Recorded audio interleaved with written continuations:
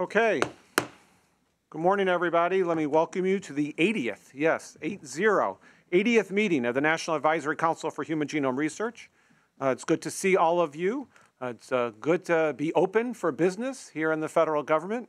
We have a very busy open session agenda and lots to accomplish. So I'm going to turn this over to Rudy Pozzatti, and he'll guide us through this. Okay, thank you, Eric. Good morning, everyone. Let me remind you that the open session of the council meeting is being webcast and video archived, so you can relive this day over and over for better or for worse. Let's start with introductions. We have a couple of new staff to introduce to the council. When I call your name, would you please stand up so the council can see you? Sylvia Garvey. Thank you, Sylvia. Sylvia is a new program specialist who'll be working on a variety of projects in the Division of Genomic Medicine. Sylvia has a master's degree in global health practice and an undergraduate degree in health sciences. She's also certified in public health. Thank you, Sylvia. Alexander Katz. Thank you, Alex. Alex is a medical genetics clinical fellow in the NHGRI intramural research program. He's also spending a significant amount of time working with the extramural staff on some of the genomic medicine consortium activities.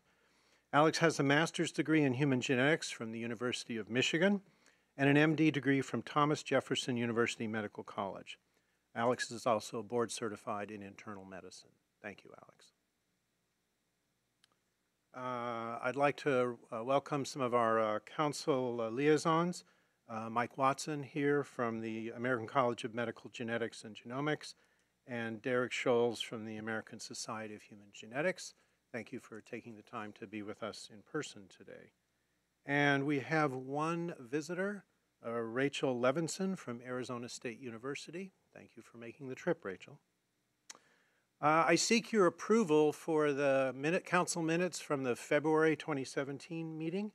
Are there any edits or recommended changes to the minutes? Riveting reading, I know, but okay, can I have a motion to accept the minutes? And a second, all in favor?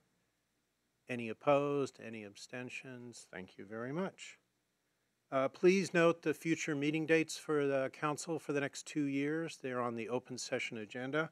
If you notice any schedule conflicts, for those of you that are booking your life 2 years in advance, if you see any schedule conflicts, please notify me and, more importantly, Comfort Brown. And with that, I'll turn it back over to Eric for the director's report.